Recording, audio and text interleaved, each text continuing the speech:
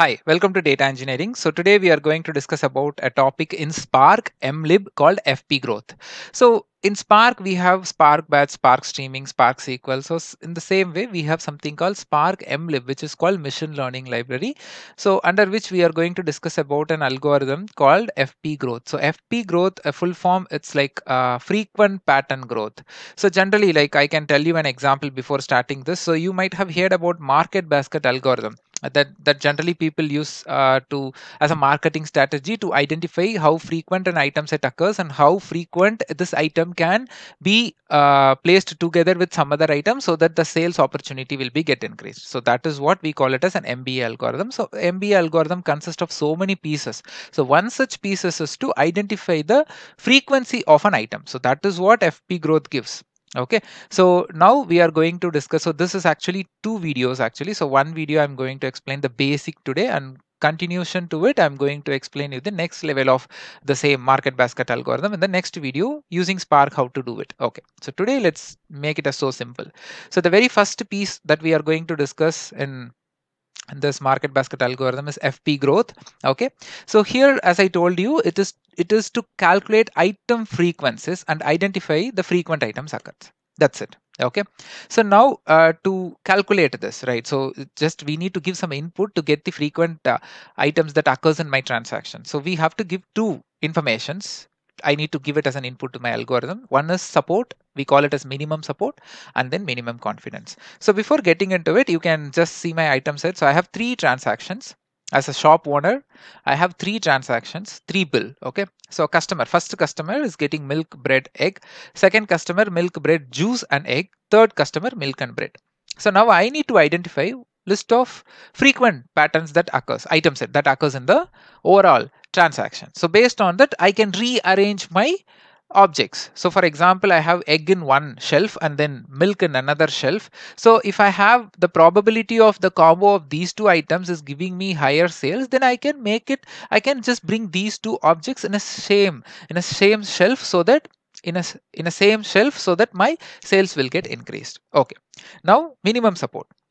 What is minimum support? Item occurs as frequent. So that is what the minimum support is all about. So how to calculate it? Now imagine you want to understand the frequency of milk. Imagine. So you have total, like you have 5 transaction, out of which 3 transaction consist of milk, means the minimum support calculation is 3 divided by 5. You can see here 0.6. So now the confidence. So confidence, how often an item occurs together. So that is where like the confidence comes into picture. The confidence that you are giving as an input for each item set in your transaction. So for example, you have X as a separate item and just X only sold out. It's like 4. Now combination of X and Y, the people who buy Y also buy X is 2. Only 2 people are interested in getting this combo of Y and X, but just X there is 4 transactions. So that means 2 divided by 4. So that means 0.5 is the confidence where people who buy Y also will buy X. Okay, so like that we have to build a general, it's all trial and error. The numbers what you are going to give as an input for minimum support and confidence, it's all about trial and error based on your sales and based on your daily transaction and based on how frequent you have to build this model. It's all depends and it changes. Fine. So let me show you an example so that you will be getting a better clarity. So I'll just show you the Spark code. So here I'm just doing the ML import FP growth and then I'm creating a data set. So I have this 3 records and then I'm just converting it to a map and then I'm saying this records are delimited with space and then I'm converting it to a DF and I'm naming it as items. So next I'm creating an object for my FP growth class and then set the minimum support and minimum confidence. Here we are giving as 0.5. So it's like a very what to say, an average numbers that people used to start with, but you can still reduce it, but reducing it will give you the list of all the item sets, so that is there is no use of it. So always people will start with a decent of this 0.5, but again I'm telling you, so it's all about trial and error, as I just wanted to pick one item and with that item I calculated the support and confidence, but if you want to calculate with more items then the calculations will get changed. So now I'm just building the model in line number 10 and then I'm just printing my model. I mean, it's the output. I'm just giving a show. Now back to my Linux. Okay, so I'm just imported. I created the data set and then minimum support 0.6 and confident is 0.5. Now show. Now you can see here, so I have bread which is like 3 times. So so if you see here, I have bread 3 times. The frequency of bread is 3 times. The overall transaction is also 3. So the frequency of bread is also 3. So it starts from higher order. So if you see here, bread 3 times, and then milk is also 3 times. And combination of next high level combo is milk and bread combination is 3. But if you see, there is no other combination that comes for 3, which is like equal to the total number of transactions, right? No, right? And then next, egg, 2 records. And then egg and milk, so which is the next leading product. It picks egg actually. So with that, what is the leading combo of it? So egg and milk, egg, milk and bread, and egg and bread. Now we can able to see this. So imagine, you can ask me why juice is not there in the list, or juice and egg is not there in the list, because it is very minimum, it is very less, it's just one transaction out of 3, and there is no need of calculating it. So now imagine if you reduce the number like from 0.6 to 0.1 or 1, minus 1, if you reduce it, you will be get printed with all the records. So there is no use of it to calculate this frequency patterns, right? Now imagine what if I put 1 for my algorithm.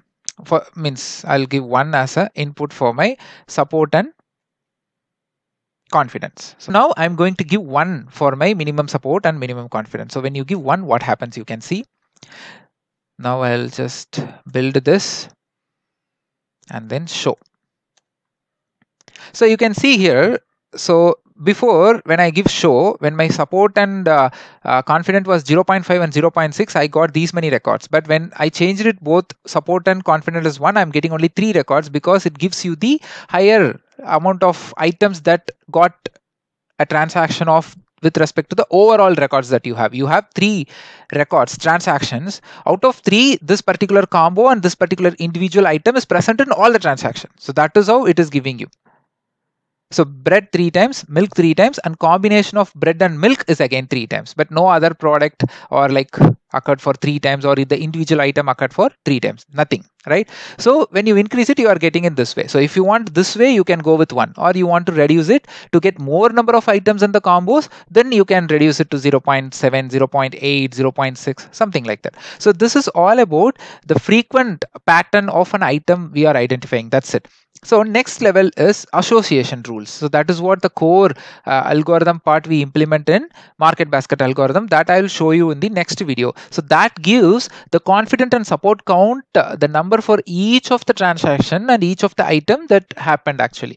So with that, we can able to confirm a lot, so that the marketing team will make use of it. So this is just a first level. Okay, it's not the final thing. What a marketing team is enough to do their sales advertisement or rearranging the shelf. No, this is not. So still we have some more things to do, that I will cover it in the next video. So if you want to see my complete big data videos, you can get the link from the description box of this video, where you have some 60 plus big data videos. The complete videos will make you as a data engineer for sure, big data engineer. So thanks for watching. Please do subscribe my channel if you really like this video.